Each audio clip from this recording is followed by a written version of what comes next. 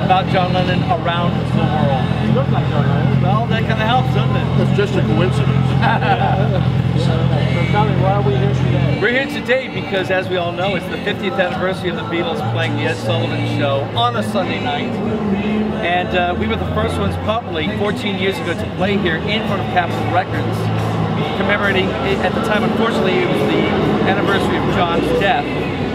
But Morley and I, we just returned from Cancun, Mexico. We were with Morris Juber, who played with Paul McCartney in Wings, Denny Sywell, the original drummer for Wings, and Pete Best, the original drummer for the Beatles.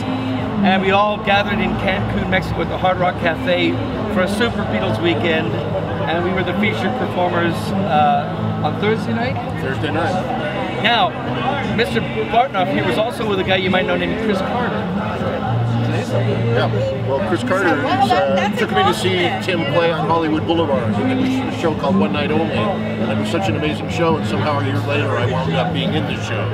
So, and we tour the world now. So tell me, 50 years ago, did we ever think that watching these four guys play at the Ed Sullivan Show would be remembered like this? Well, as you know, as the world knows, it was like four aliens descended upon Earth. Here's these guys with long hair for then, androgynous clothing, and basically saying you don't have to grow up and join the army. You know, you can pick up a guitar and spread the word, and the word was long. And here we are.